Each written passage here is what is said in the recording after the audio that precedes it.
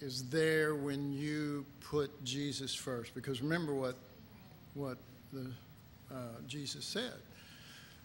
When I go away, I'm going to send him, and he's going to speak of me. He's going to declare me. He's going to take that which is mine, meaning of him, because he doesn't have things. Oh, look, I got a new watch, stopwatch or something. I don't, but rather, when we focus too long on ourselves, we can get depressed or dull. Sometimes I think being depressed is better than dull, because you can stay dull for a long time. When you get depressed, you want out after a while. At least you're going, I'm drowning. I said that to somebody, their Christian brother is passing by, and hey, and I finally came over and I said, I wasn't waving, I'm drowning.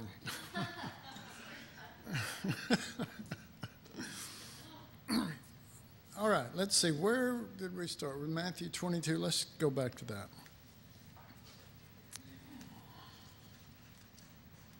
Matthew.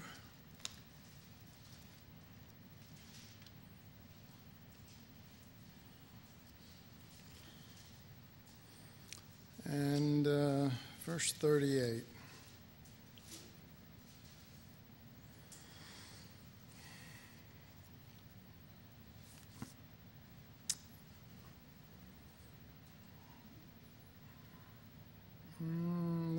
Let's just, verse 36. Master, which is the great commandment? Okay, which is the great commandment? Which is the great commandment to you?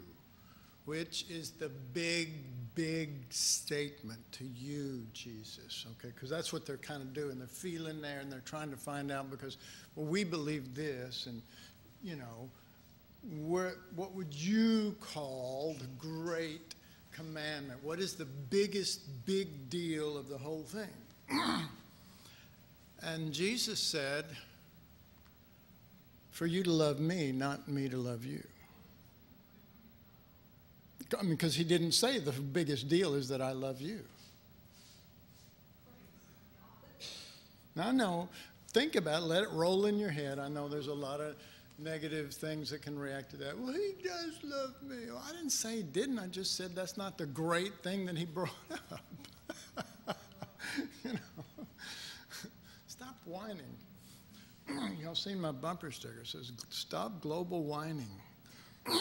Anyway, so I find it interesting that this great thing, what's the top thing? What fulfills all of the law and all of the prophets? That you will love me. That you will love me with all your heart, and with all your soul, with all your mind, with all your strength. All right. So, I'm just like I threw that out, and I know that there's still probably scriptures or something running through your mind, and you go, that ain't right, or what. Let me give you a worst one. Worse than even that one, all right? Instead of relying on his love for you, I know this is going to mess with you. It's what I do. It's what I do. Instead of relying on his love for you, learn to rest, to learn to find stability in your love for him. Okay, because he's the one who said that's the great commandment, and this is the big deal that I would like to see, and it'll fulfill all Scripture. Love me, not I love you. Okay. Now, we know that we love because he first loved us, but he still didn't make that the emphasis of that. He could have. He could have said that you know, that I love you and I'm going to die for you and that's the greatest thing and da-da-da-da.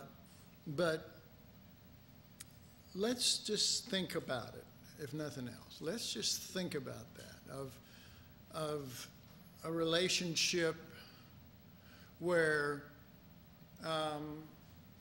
one person in that marriage or one person in that relationship is always coming up and saying, do you love me? Do you love me? Do you love me? Do you love me? Do you love me? Do you still love me? Will you love me tomorrow? Yeah. Well, that's what Christians do. It's about his love. I got to know that he loves me. I got to find out he loves me. I got to have this assurance that God loves me. You know, somebody goes through a hard time and you go, well, there's nothing I can do about it to help you, brother or sister. There's nothing I can do. But, you know, God loves you.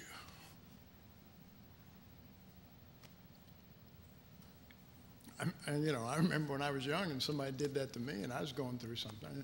But God loves you. I was thinking, well, where's proof of that? Because you go through things that when God still loves you, and the question isn't, does God love you? The question is, am I going to still just love him no matter what I go through? Wouldn't that kind of be sort of like what someone would consider a good marriage? Yes. It would be,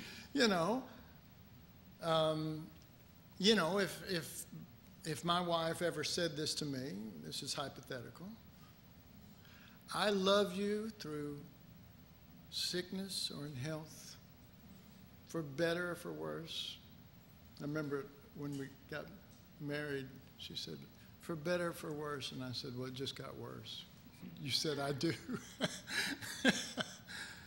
But if someone said something like, I will always love you, I don't care how things go,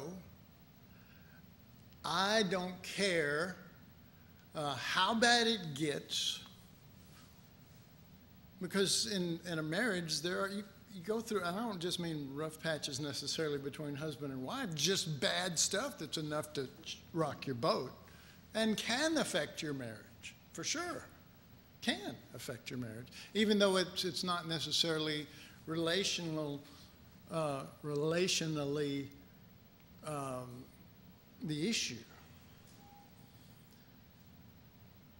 But Jesus is kind of saying, this would be great. The great commandment. This would be great. This would really mean a lot to me. If I went away, and you didn't see me a lot, because he did, by the way, and you were down here and you'd go through something, and it'd be a mess and a wreck and all this wild, crazy stuff going on, that if I just saw you look up to me and say, but never forget, I love you with all my heart, and with all my soul, and with all my mind, and with all my strength, I love you. So this is this, but this is this. And for those of you who are just listening to the cassette, the CD or whatever, this means this is what's going on down here, but there's something else going on, and that's what's going on between me and the Lord. And that never changes, and he doesn't have to tell me all the time that he loves me, and I shouldn't have to have the assurance of you having to tell me all the time that you love me. For God so loved the world that he gave his only begotten Son. So are you at least following my weird way of thinking?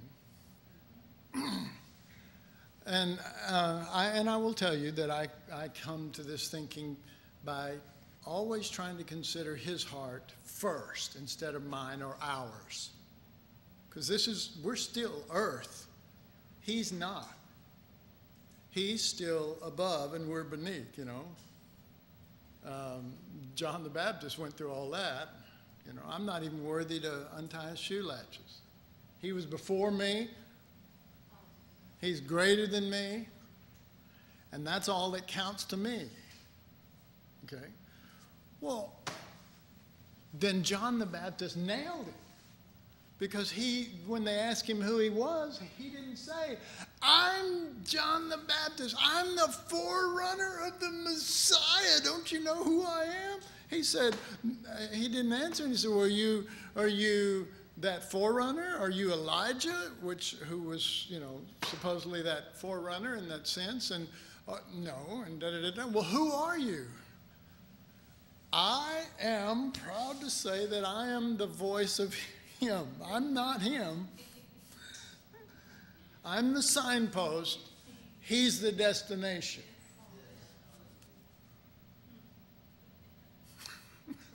You know? Well, what about that? You know? And if that spirit is in you, and that spirit was in John the Baptist, because, you know, I mean, that's what he came to do, was to declare Jesus. That's what was important, was Jesus. And we talk about memorial ministry, but that's what it is in a nutshell. It is more concerned about his desires than ours. It is more concerned. It would think of some weird thought like, maybe what would be great to him would be me loving him instead of me sitting here going like a wilted flower, go, tell me you love me, you know, or send somebody along that says, Jesus loves you, but don't worry. Or if I really sinned, you know, I really did something terrible, I just sinned bad. I guess all sin is bad, but anyway, if you just, you know, you know, and I did that. And then, you know, it's like, don't worry, brother. He loves you.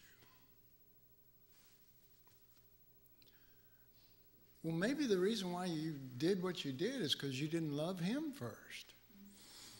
Okay, you know, just get the rocks out, bring the bag with the, I'd prefer tomatoes, but if you're going to throw, you know, maybe the problem is that we don't obey the first commandment. And I don't mean commandment, Old Testament. I'm talking about the spirit of that, the nature that we described in the last class. So that if that's working in me, then he's first. I remember counseling with a brother, and, you know, I was talking to him sort of along these lines, and he said, well, he said, he looked at me and said, you know, brother, no, I think he called me pastor, I don't remember. You know, brother, Jesus is very prominent in my life.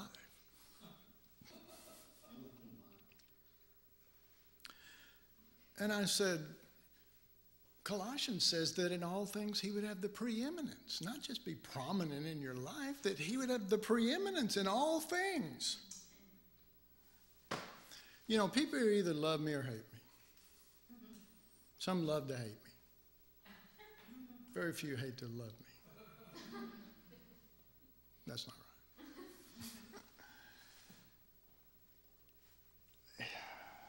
Similar situation. We were talking about the government of Christ by his nature, the government that Christ governed by his nature instead of by commandments, outward, externals. That he, or by heaven, by sitting on a throne in heaven going, hey, Don't do that. But rather his life, his spirit, his nature being able to overcome my life, my spirit, my nature. And I remember talking to someone once about that what you need is to be governed by the nature of Christ, not just saved. And I said, the Bible says, seek ye first the kingdom of God, the government of God. Seek ye first the kingdom of God. And he said, well, I'm seeking the kingdom of God. And I said, are you seeking it first? I mean, yes, it's true. I know how to irritate people. Unless you really want the Lord. If you really want the Lord, I'll tell you what, it'll cut to the bone, but it'll, there's many scriptures that talk about, in his mercy he hath afflicted me. In his mercy. Because sometimes we do get hold of.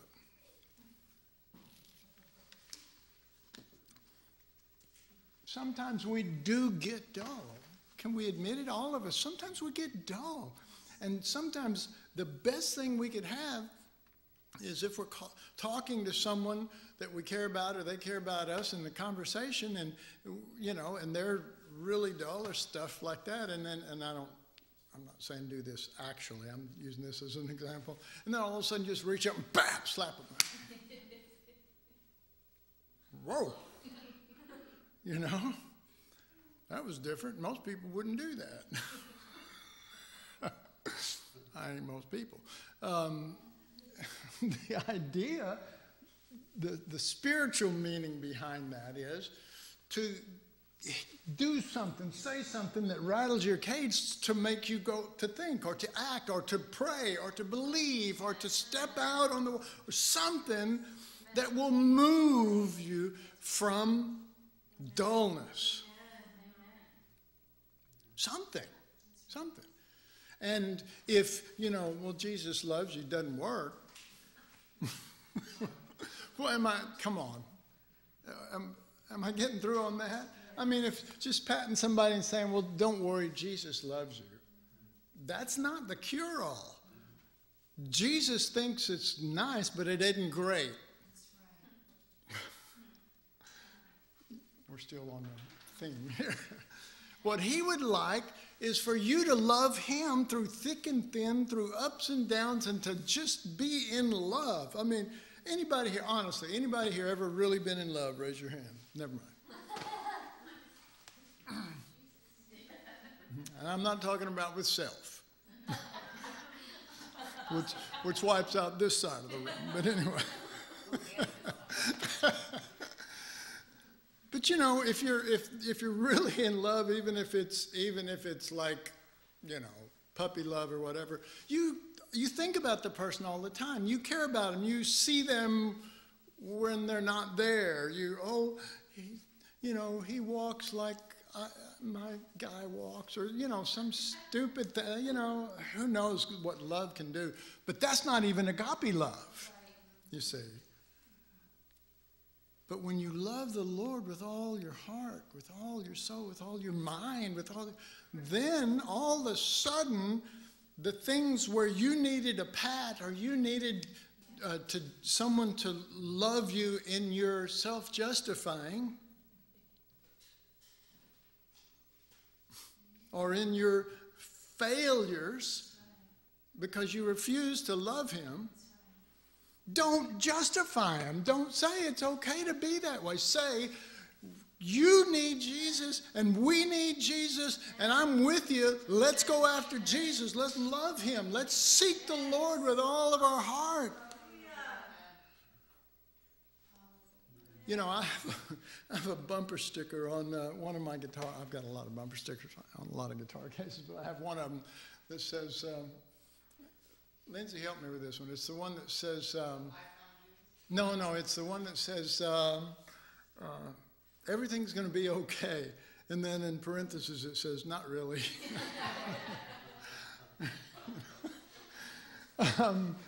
That's kind of me in a certain sense, in that It's not if we don't go after the Lord. It's not going to end well. There has to be a rising, not of leaven, but a rising of the Spirit of God, because see, He's the Holy Ghost. He's the Holy Spirit. He's the one who will get you to Jesus. And I love leading worship and all of that stuff, but worship in itself won't get it. And even if it's Spirit-led worship, we can understand that. And a lot of things can happen during worship. But there is nothing like the Holy Spirit getting us in the Word or breaking us down. Anybody ever been driving in your car and the Spirit of God hits you and you just break and pull over beside and just go, oh my God, I just want Jesus. And I've done it so many times. There was a time period I went through that I thought, I'm never going to get anywhere. Because I'm constantly pulling beside the road. Are you okay, son? I just want Jesus. I'm out of here,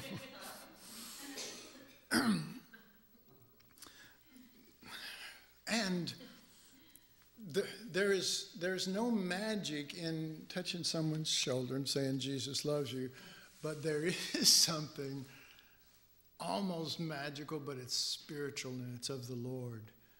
When two hearts meet together over the Lord, and it's real, and it sparks a flame.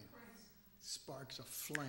And he's in that flame because that may be the fulfillment of the sweet incense that's rising. You might literally be fulfilling the altar of incense. We did it.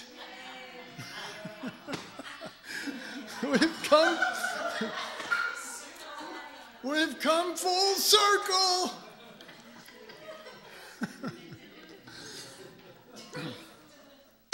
Hallelujah. Sometimes you're the fire and sometimes you're the coals that need being lit. But we need to release those who had the fire when we're just coals. Amen. Let them rip, because they're gonna set something that'll last and that'll flame up, and more importantly, that combination, the fire and the coals or the incense, will bless the Father with the Son instead of just encouraging, the term I always use, instead of just encouraging the ills of carnal Christianity. Did you already show me a 0? Was that it? You cheating squaw. She goes, I forgot, and she's got this big ring on, and I'm going, I don't know how to read that, There's no sign. It's just a big, that's just.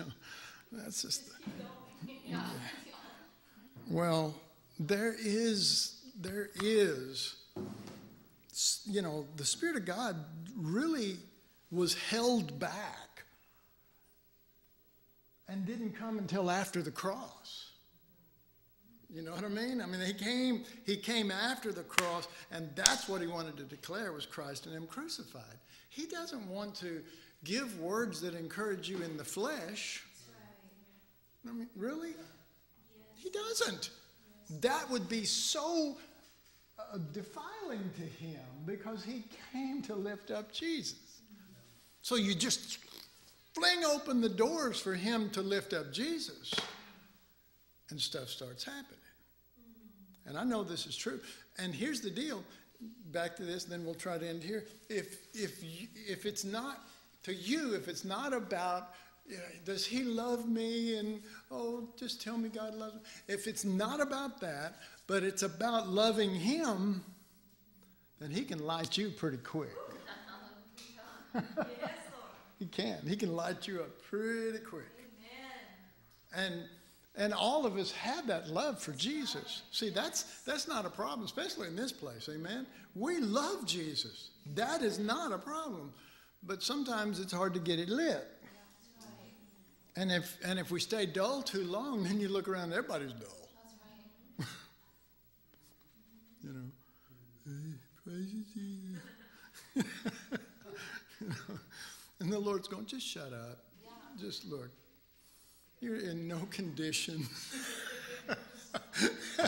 Just try. Here's all I ask. Just try to touch the hem of my garment. You try to touch me instead of asking me to touch you. Just try it. Just even the hem. Just give it a shot. Amen.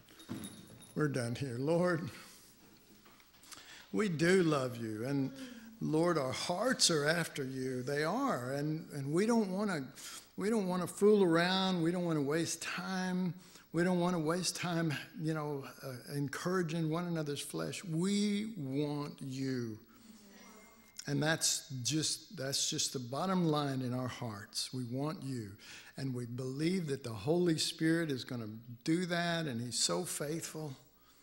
And so we just ask you, Lord, to allow the Holy Spirit not only to reveal Christ, but to convict us of sin. And many times the sin is that which is in conflict with Christ crucified. Our flesh, standing in the way, standing in the door, covering the door so we can't see the door. And all we get is an encouragement to our flesh, and we can't stand it. You can't stand it. And if what's great to us is that we love you, then we won't be able to stand it either. Father, we just thank you. We thank you. We thank you. Hallelujah.